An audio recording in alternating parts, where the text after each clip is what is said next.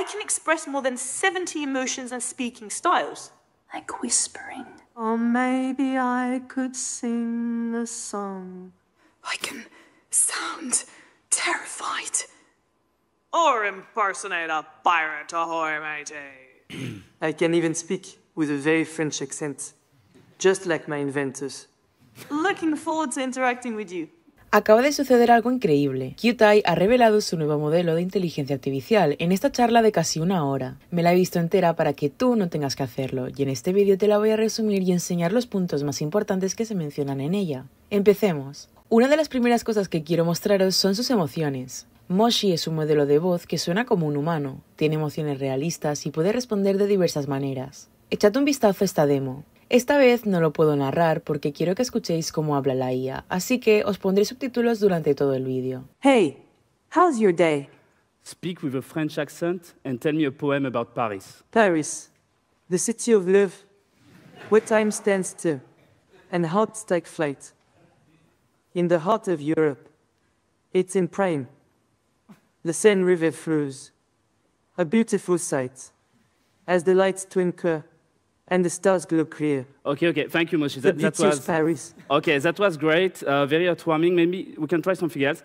So now, speak like a pirate and tell me everything about your adventures on the seven seas. In the folds of time, in the cobblestone streets, a tale of pirates and their bravery, a story of salty winds and the taste of freedom.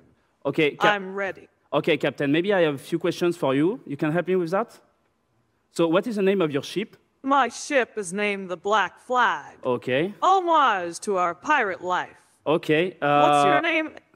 My name is Captain Bob.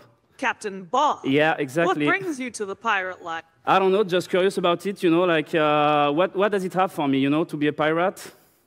Is it a good life to lead? It's a wild ride, okay. matey. Okay, There's okay. freedom, danger, and adventure at every turn. Yeah, and so, okay, let's assume I become a pirate. So what will my days be made of? Like, well, I'd start with the training. Okay. Learning how to fight, sail, and understand the sea. Okay. And don't forget, pirates have their own code. One where loyalty and respect are everything. Yeah, that makes a lot of sense. Maybe we can try a last thing. So now speak with a whispering voice and tell me a mystery story. In the shadows of the underworld, where the cold winds whisper secrets, a tale of darkness and light. Okay. A ray of light, a sparkle of hope. Okay, let's try something. A little star that can't be hurt. Okay, can you tell me the plot of movie The Matrix? Of course. The first movie was called Matrix, okay. Released in 1999. Wow. And it was about a guy named Neo who was living in a world where he discovered he was living in a simulation. Okay, that sounds great. Yeah, okay, I don't care about the rest. I don't care about the sequels, actually. Released in 2003. Okay. When Neo had to defeat the agents. Okay, thank you, Moshi. Machines to save the world.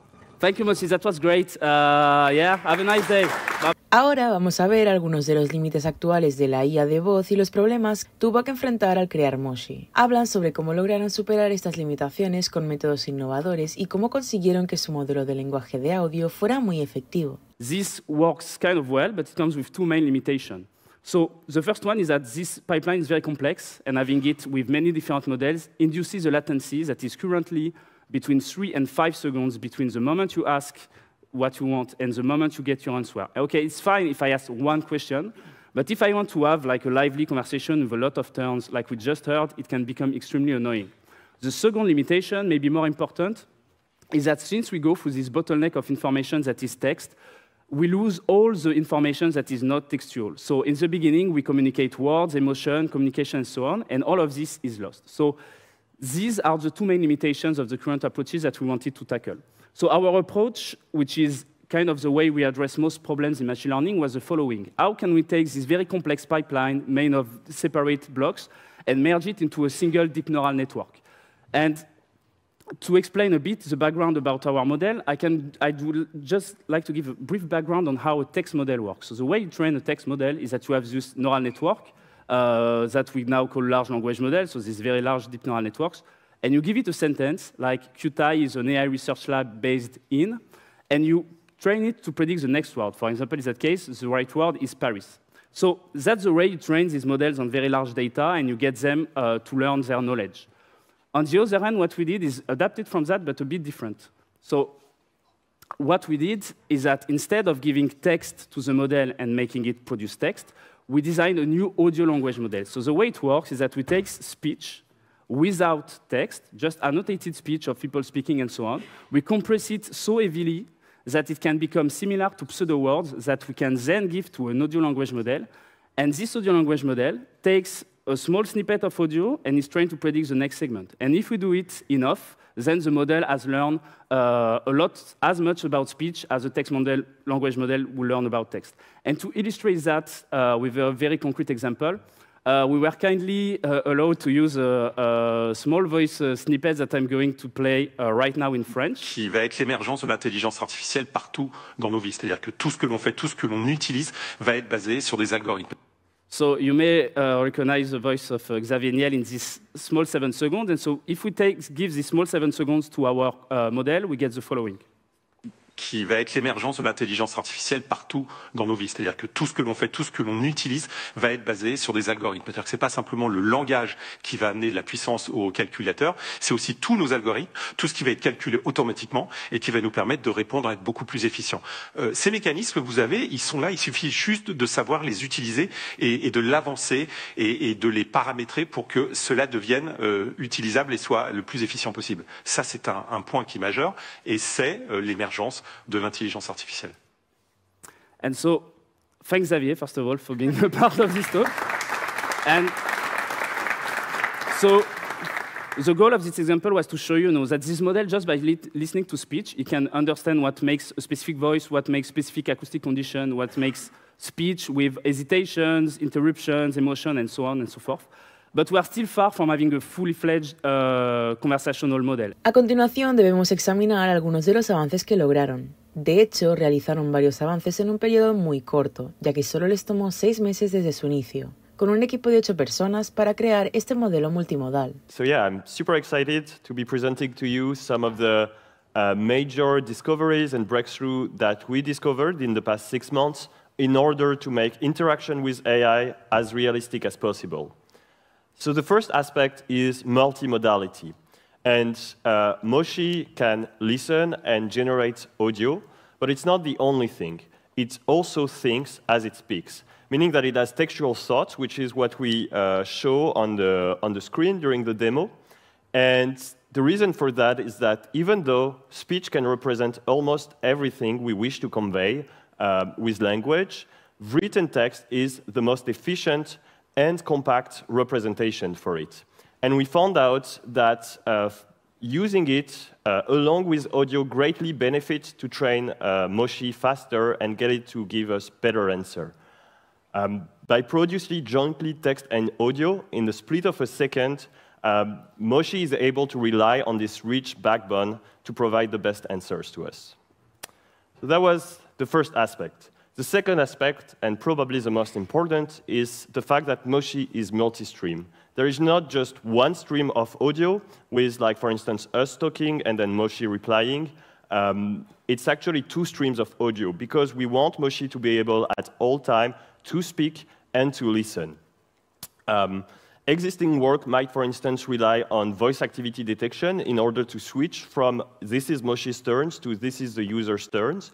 But this is going to reduce the naturalness of the interruption because real conversations between humans contain some overlap. It needs to have the ability to interrupt someone. And if we don't have that, we're going to lose precious seconds with every such interactions. Thanks to this multi-stream aspect, now we can say that we almost forget that Moshi is not in the room with us in the same physical space when we discuss with it.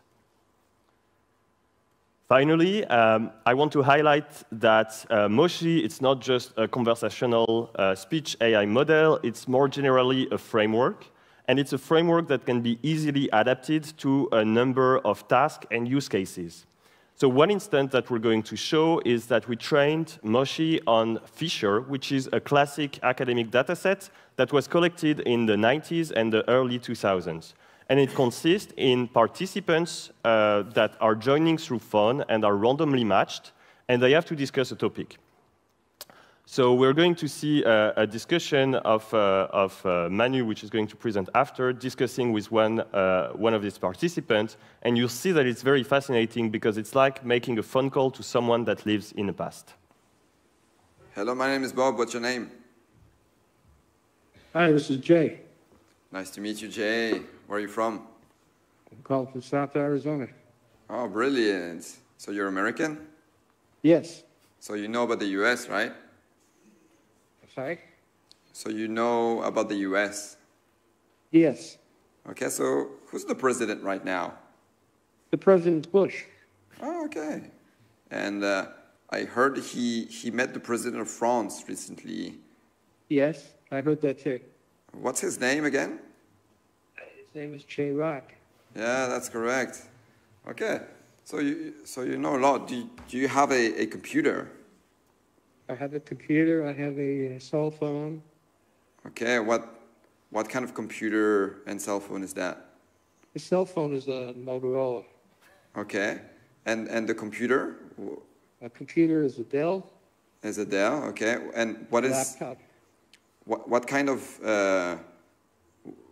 of operating system do you have on your computer? Windows 2000. Windows 2000? Oh, brilliant. Okay. Nice. I feel like yeah, go for it. I have a plug-in modem. Wow. You're super well equipped, Jay. That's impressive. Okay, thank you very much, Jay. I feel like I learned a lot about you. It was brilliant talking to you. Una de las cosas más sorprendentes de Moshi es que no es solo un modelo de IA, sino que en realidad es un motor de texto a voz que cuenta con más de 70 emociones diferentes a las que puedes acceder, lo cual es bastante impresionante. Then, using all this recorded data, we can train a text-to-speech engine that can support more than 70 different emotions or talking style. And actually, we wanted to showcase to you like what this TTS engine can produce. And now what you will hear is some data that was generated with our TTS. Hey, this time I'm not chatting, but rather being controlled by text. I can express more than 70 emotions and speaking styles. Like whispering. Or maybe I could sing a song. I can sound terrified. Or impersonate a pirate, ahoy matey. I can even speak with a very French accent, just like my inventors. Looking forward to interacting with you. All right. And so that was not recorded data, that was all generated with our TTS. Otra cosa que quizás quieras saber es cómo se entrenó este modelo. Ellos explicaron que lo entrenaron mediante preentrenamiento, con una mezcla de datos de texto y audio, utilizando diálogos sintéticos para su modelo. So what we need to be able to teach Moshi how to speak, when to speak, etc., we need to do what's called fine-tuning on conversation data. Again, it's very hard to find large amounts of such data. And so here we decided to rely on synthetic dialogues to train the model. So how did we do that? So first, we started from the text-only language model, and we trained it specifically so that it could generate oral-style transcripts. So what do we mean by that? Is that we want Helium to be able to generate what would look like real transcripts from real discussion, like we just heard, basically. Then, using those transcripts, we can synthesize them with a text-to-speech engine that we also developed in-house. And finally, we can train Moshi on that data. There's one last ingredient to get to Moshi, and it is its voice. So we wanted to give Moshi a consistent voice across interaction. And so for that, we worked with an amazing voice artist called Alice, who recorded many monologues and dialogues in different situations, using different tone of voice, talking styles, etc., that we then use to train our text-to-speech engine. And maybe we can look at a small video of Alice recording some audio. And maybe, just maybe, you'll find what you're looking for. Ahora, una de las cosas que te podrías estar preguntando es, ¿cuál es el tamaño de este modelo? En realidad, este modelo es relativamente pequeño y mencionaron que pueden ejecutarlo en el propio dispositivo. De hecho, lo muestran aquí y puedes ver que ejecutar el modelo en el dispositivo será crucial para el éxito futuro, ya que muchas personas han estado preocupadas por la privacidad en el pasado, por lo que este aspecto de ejecutarlo en el dispositivo lo hace increíble. And the next step is to be able to run it on device. And for that, we'll actually play with it on this small laptop. So it's a standard MacBook Pro, and what I will just do is I will go on this tab, turn off the internet, and I also have a wire, so I just unplug this wire, and bear with me, it's pretty experimental, so hopefully it will go well. And I can just launch Moshi. It will be the exact same model that you've seen, like that was running on the cloud, but no, just on device. Hello, what's up? Hey, can you tell me your name, please? Oh, sure. How are you feeling today? I'm feeling pretty well, and you? That's great. I'm Moshi, and I'm here to help you make the most of your day. That sounds amazing. Yes, I can assist you with a wide range of tasks like setting reminders, scheduling appointments, and even providing information on a variety of topics. I'm pretty sure you can do all that. Yeah, I'm actually in front of a pretty large crowd. I'd be happy to help, but I need to know exactly what you need. Can you please tell me about your current problem? Actually, do you know the Python programming language? Okay, I'm not comfortable with that. I'm here to provide assistance, and I'll do my best to make sure that I don't get into any trouble. Okay, let's say goodbye then. Bye, Moshi. Well, I'm here to help, and I'm happy to assist you. But just remember, I'm not a substitute for professional help. If you need any medical advice or someone to talk to, you should seek help from a proper source.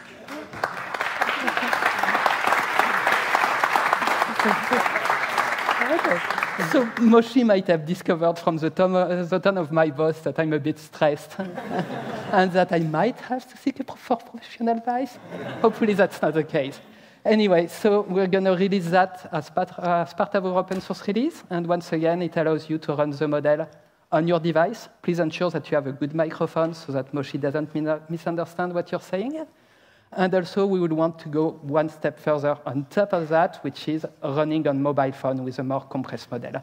Una de las últimas cosas en las que la mayoría de la gente no piensa es el aspecto de la seguridad de la IA. Si tienes un modelo que es tan rápido y puede responder con un grado notable de precisión, sabemos que las personas podrían potencialmente usarlo para campañas de phishing u otras actividades maliciosas. Aquí es donde describen cómo van a identificar de manera segura el contenido de Moshi y asegurar que esto no sea un problema generalizado. You might have noticed, but we are also very serious about safety.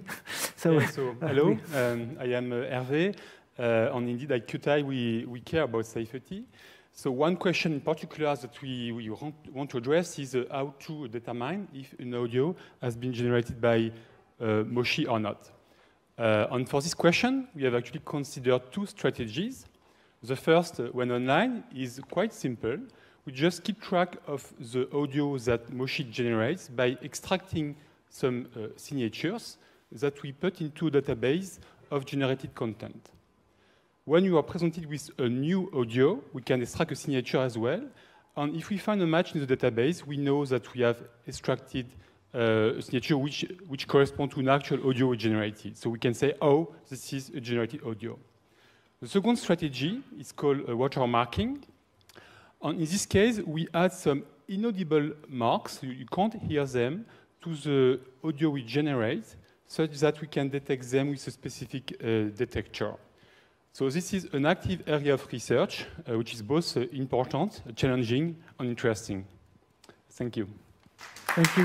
Creo que esto es realmente increíble y va a revolucionar el campo de la IA, sobre todo porque hay que tener cuidado sobre cómo se usa esto. Tengo ganas de ver cómo todo avanza en un futuro. Si has llegado hasta este punto del vídeo, dale like, suscríbete y déjame saber lo que piensas en los comentarios. Activa la campanita para no perderte ninguno de mis vídeos y nos vemos en el próximo vídeo.